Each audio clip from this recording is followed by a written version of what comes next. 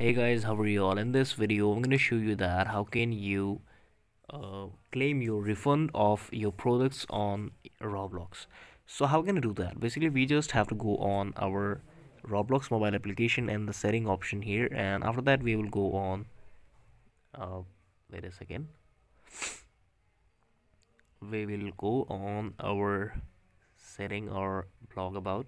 So let me just do that and click it on the help option of Roblox, and we will type here for the refund for the items which I want, like refund, and just search it in this. So here you can see there is a will I get my Roblox or anything which you want to know about refunds in your Roblox here. This is a video. Thank you so much for watching it. Please subscribe the channel if you liked, and uh, we will meet again with the next and the best video with all of you.